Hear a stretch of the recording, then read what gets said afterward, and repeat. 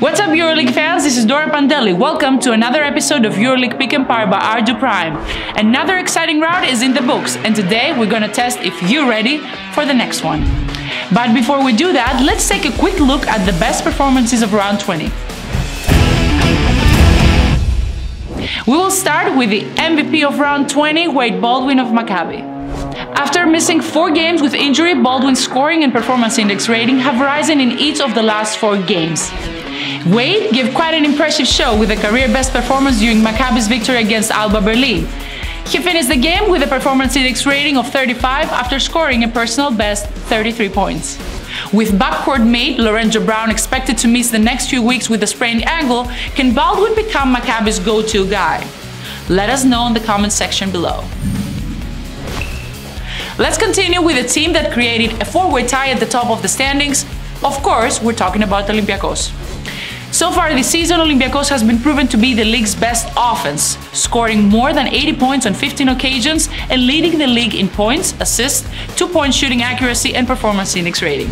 But last week against Real Madrid, the Reds earned the win the old-school way, which means through hard-fought defense, keeping their opponents 25 points below their average. Yes, you heard that right. Now, it's time to get you involved in this week's episode, as your opinion matters for every game. Do you believe that basketball is still a point guard's game? Well, you have to think again, because big men are flourishing in EuroLeague. Of the 7 players with the highest performance index rating in the month of January, 5 of them are centers. Filip Petrusev of Zvezda leads the way with an average performance index rating of 22.8, and Yusuf Afal of Asvel is 7. In between are Walter Tavares of Real Madrid, Jonathan Motley of Fenerbahce, and Matthias Lizord of Partizan. Will we continue to see the centers dominating in the games to come? Drop a comment with your thoughts below. Without a doubt, one of the games that we're all looking forward to is the Clásico, and I hope you're ready for it because it's coming.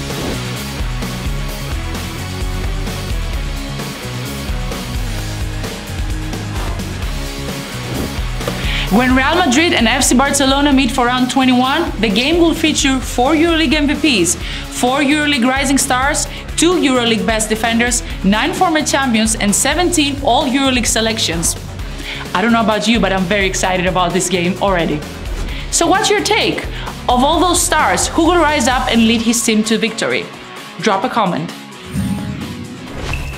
That was another episode of EuroLeague Pick Em powered by Ardu Prime, the award-winning registered financial institution that was established in 1999. Buckle up and get ready for another flight.